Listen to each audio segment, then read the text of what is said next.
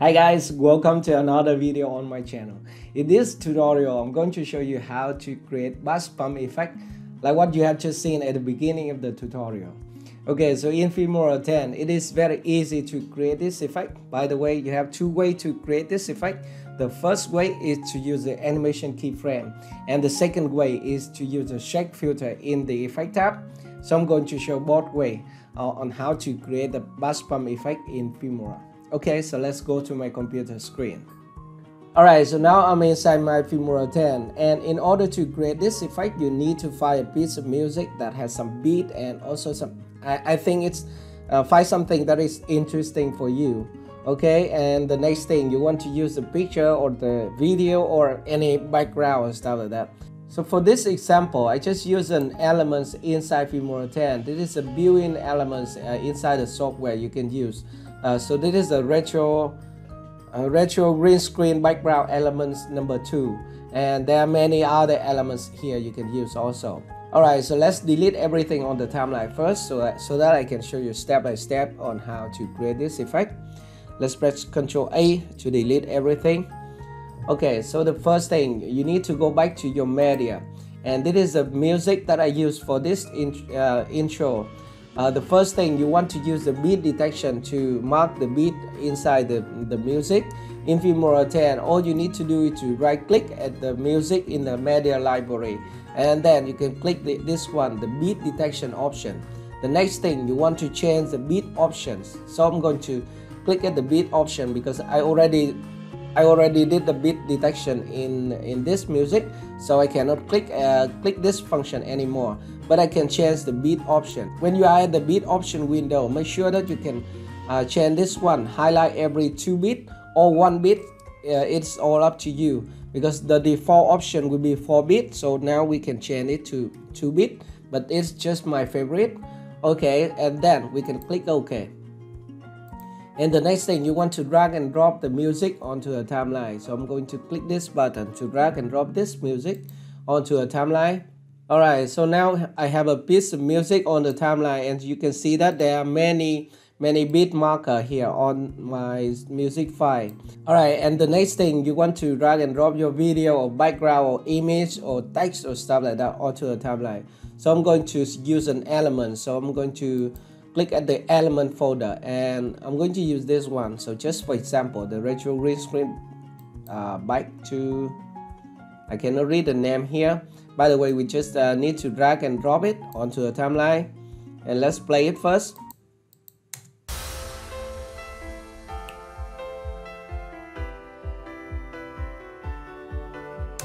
Alright, so in order to create a bass pump effect, all we need to do is to straight out the timeline. Okay, so and here at this position, for example, we have a beat marker here. We just need to step backward 1 frame, so put it right here, and then we are going to add 1 keyframe at this position. So we are going to select the video here and then click this button to add keyframe. Okay, this is the first keyframe, and then we need to move our playhead to the position of the beat right here and increase the scale, so we can select 110, 120 or 130. It's all up to you. So I'm going to select 110 at this position. Now I'm going to click here at this empty area. Okay, so that it will create 1 keyframe, and we need to move our playhead forward 1 frame and then reset the scale to 100. Okay, and now we keep doing the same for all other bits on the timeline. Okay, so for example, this position, we are going to add one keyframe, and we are going to move our playhead to the beat position and then increase the scale to 110. Okay, and click away, and then we can just move forward 1 frame and reset the scale. Okay, so this is how to create the bass pump effect using keyframe. Okay, so let's play it. That's nice, right? By the way, to make it a little bit more interesting, we can add some effect to this position also. So I'm going to click OK, and 2 effects that I use at this position, and this position is the chromatic aberration and the shake effect. Okay, So we are going to select the effect tab right here, and then go to the recommended folder, and now at the search bar here you can search for chromatic and press enter. And this is the effect that we are going to add to this position. All you need to do is to drag and drop it on the top track here, and then you need to shorten the duration of the effect to just about 3 frames here. So I'm going to select it, and then I'm going to cut it. Now all you need to do is to delete this part, but I'm going to turn off the auto ripple here, and I can delete this one. And now we need to copy this one. Just highlight it and press Ctrl C to copy, and then you can lock this track and find this beat marker, and then press Ctrl V to paste it. So this is the first one, chromatic aberration effect. And I'm going to add another shake effect. So we are going to select the filter folder here, and we have some shake effect, and we can choose any shake effect right here. By the way, I'm going to select the up down, and I also shorten the duration of the effect by splitting it, and delete this one and copy this one and paste it to this position. Okay, so this is how to create the bass bump effect with the animation keyframe in Filmora 10. But in some cases, if you are too lazy or you don't have time, you don't have to add animation keyframe to every beat on your music track. You can do like this. Okay, so let's unlock this one. So I can copy, only need to copy this effect, the chromatic aberration and the shake effect. So I press Ctrl C, and then I find the beat here. So just press Ctrl V to paste the effect. Okay, and we can do the same for all the beat on the timeline.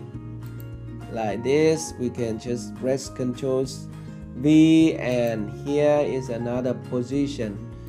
All we need to do is just press Ctrl V and Ctrl V. Okay, so I need to move forward a little bit here. Okay, because it is not exactly at the beat position, so I want to move it 1 frame forward, and at this position also.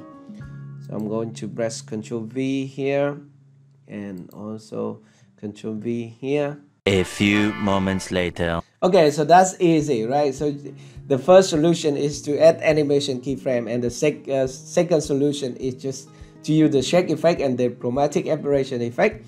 And here's the final result.